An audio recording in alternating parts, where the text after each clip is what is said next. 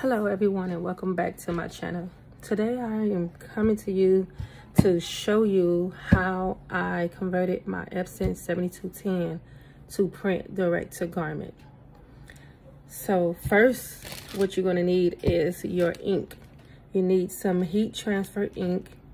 You need some PET film.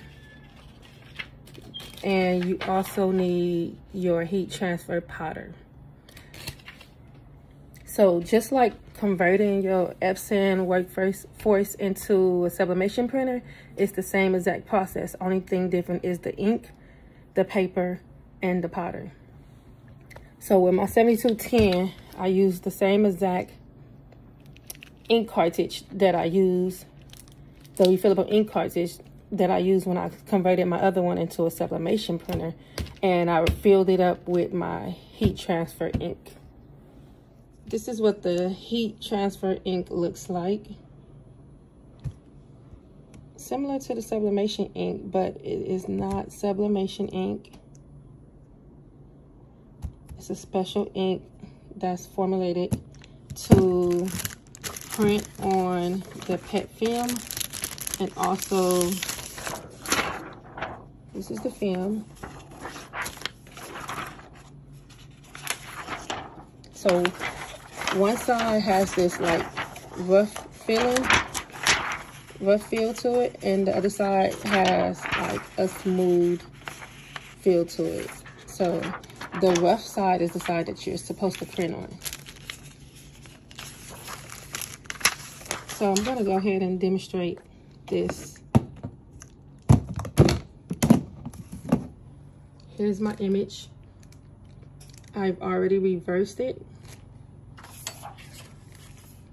And then I am using my Epson Workforce 7210. And my settings, I'm going to change the paper size to A4 because it is A4 PET film. And I have my paper type to photo paper, matte. Page margins, normal, strength to fit. And that is about it, nothing special.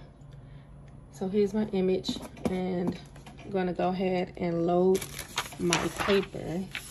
Another thing, you can put your film into your tray as is and print directly, but I've noticed that sometimes it would print with no problem, and sometimes it will get jammed. Well, not actually jammed, it just won't go all the way through. So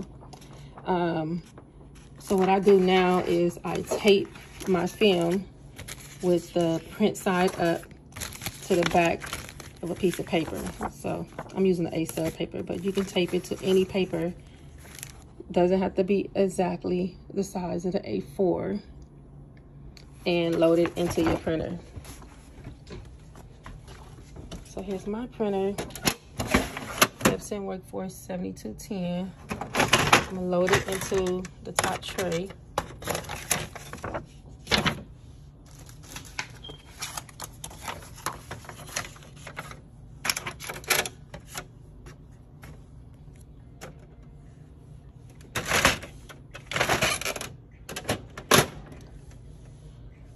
And I'm gonna just make sure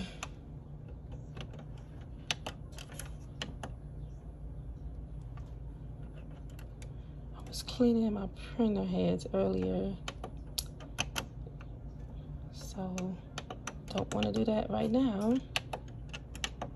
I'm going to change my paper size to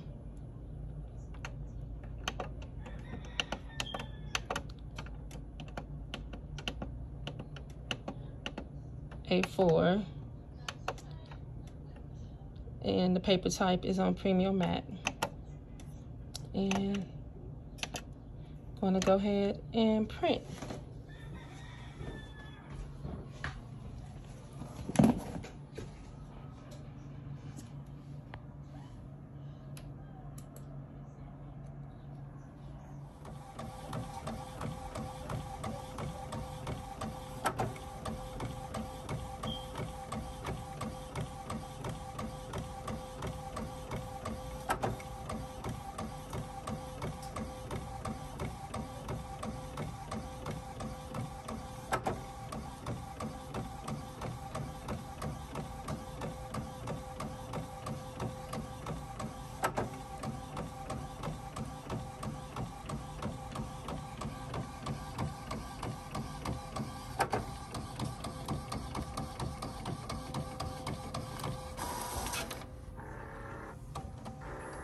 So now after you have printed, you want to go ahead and remove your film from the paper that you had it taped to. Comes off pretty easy. See, no tape. And then you're going to take it and you're going to, drop something. You're going to dip it into the powder. You make sure you fully cover the entire image. Another thing I like to mention is that if you have an image that has a lot of white in it, like this one did, the white is not going to print because your printer does not have white ink. So the white is not going to print. But if you're pressing on a white t-shirt, then that will make up for where the white ink is supposed to be, if that makes sense, if I'm explaining that correctly. So you just want to make sure you cover this up really good. And you want to use gloves, wear a mask, and eye protector when you're using this. Make sure it's been fully covered. See, everything has been fully covered. If you see any spots, just go back over it. Then you're going to place this directly under your heat press and let it dry for a few minutes. It doesn't take that long. Have my heat press at 380 for 40 seconds. So I'm gonna let that sit for a minute, and I'm gonna go ahead and prep my t-shirts here. As you can see, this is a kid shirt that I'm just testing. Where is it? 100% cotton. Focus on that. 100% cotton, black, and 100% cotton, white t-shirt. Now I'm only using these two shirts, kid shirts, just for this video purpose. I have not tried it on a black shirt yet, only on white. With this image that I just printed, I'm going to do a white one, and then I'm going to print another image with more color to demonstrate on this black t-shirt, because the image I just printed has a lot of white in it, and because the printer does not have white ink, it's not going to print white ink. So you need a white background, which is a white shirt. So now that our image is dry, we're going to go ahead and press it on this white cotton t-shirt here. Let's send it at.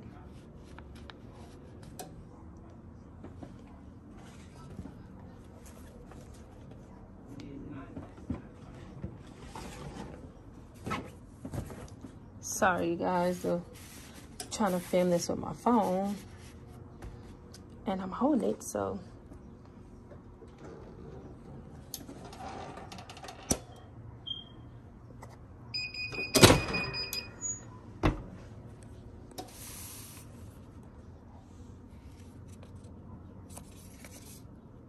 So this is a cold peel.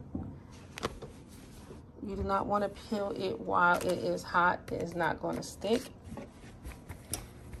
So I'm going to go ahead and take my t-shirt on over to my table and let it cool down while I prep for the black shirt. Now that this has cooled, I'm going to attempt to peel this with one hand. I see that? Y'all see that? Baby. Bam. DTF done on an Epson printer. Do not spend all your money on a DTF printer. You can do the same thing with your Epson by converting it. I'm going to go ahead and try it on a black t-shirt and see if we get the same type of results.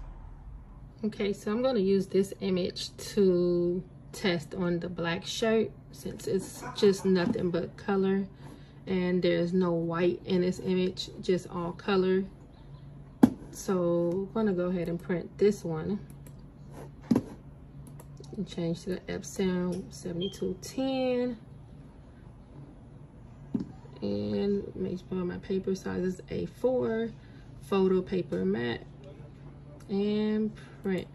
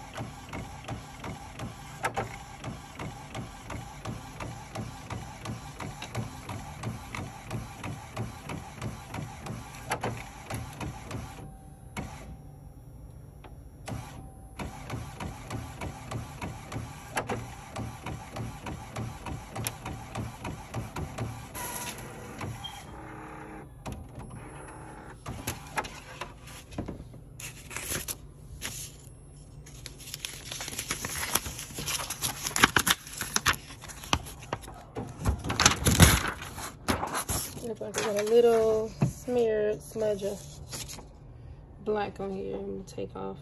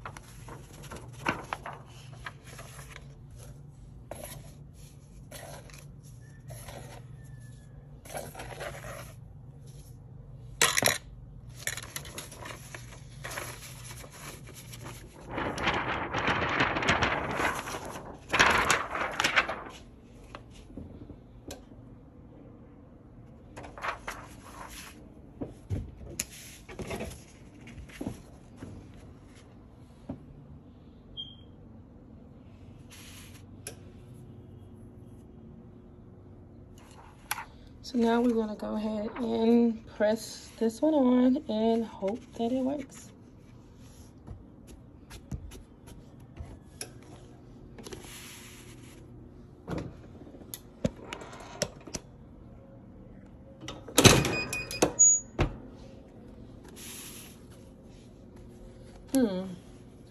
From the looks of it, don't look like that it worked out too good. But we should see, let it cool down for a minute. And the main reason for this is because the Epson Workforce printer does not have white ink. So there's nowhere for you to put the white ink. And you need the white ink in order to do the color on dark t-shirts. So I kind of knew this wasn't going to work, but it definitely works on white. And it does not have to be polyester. Cotton t-shirts, perfectly. No weeding, no anything. Just print and press. So we're just waiting for this one to cool down a little bit so I can go ahead and peel this one off.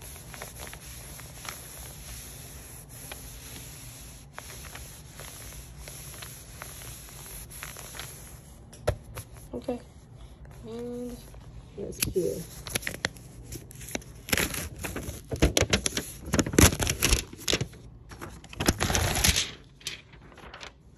So, like expected, it did not take well to the black, but I see I got some powder on it too that I should have dusted off beforehand. But if you like this style, then hey, it doesn't look all that bad, but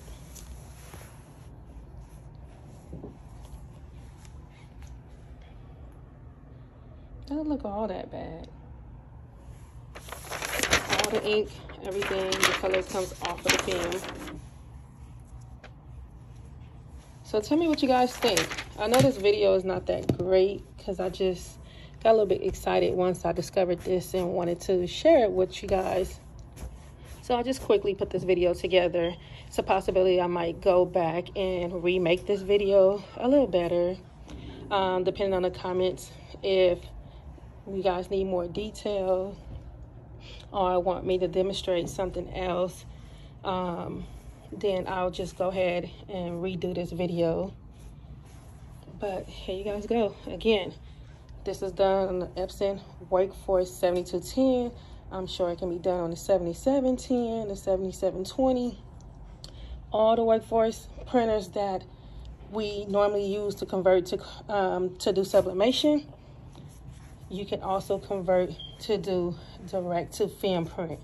All you need is your heat transfer ink and your heat transfer powder and your PET film to print on.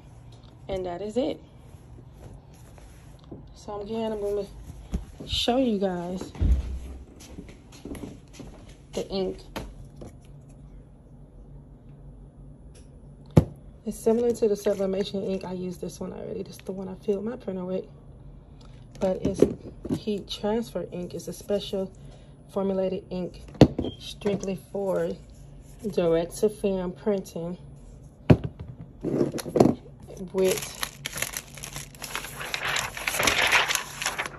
PET film paper. So let me know, you guys. Thanks for watching.